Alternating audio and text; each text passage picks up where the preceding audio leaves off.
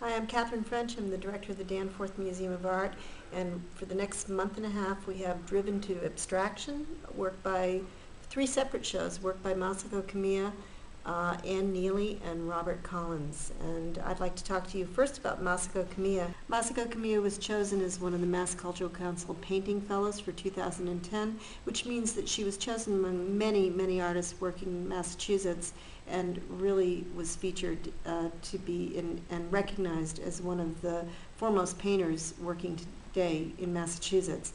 Her work is very interesting. I have to say that she's doing something that no other artist is doing that I've seen. She's really focusing on gesture. It's point upon point upon point. She takes acrylic paint and she builds small towers, and they're very intricate, very complex. They stand proud of the surface. There is a lot of color, saturated color, and she's really talking about gesture. She's talking about the act of making a painting, and she's bringing the viewer into a painting. She is probably unique in this.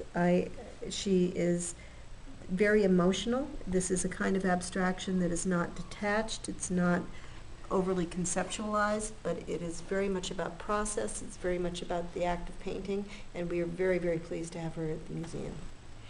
Here we have the work of Ann Neely. Ann Neely is also a 2010 Painting Fellow for the Mass Cultural Council, and she is really painting in a way that is lush, sweeping, full of gesture.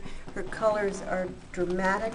This show is called Waterlines, and it focuses pretty specifically on her experience of living and working on the Maine coast. She's a Boston artist, but she's very concerned with water, she's concerned with landscape, but most of all she's concerned with paint.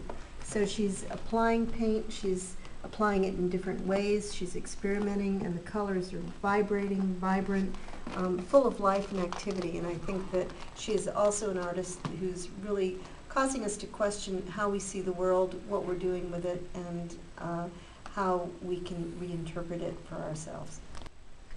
Bob Collins is teaching in our museum school, and he's also an outstanding painter whose work we are very pleased to be exhibiting.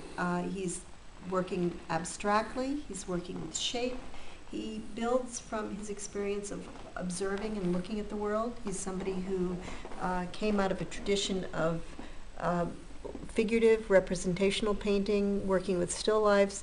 Bob still observes, still works from still lifes in the classroom, but when he's painting on his own, he has taken these abstracted shapes and built them and composed them, and they're very, very complex and vibrant.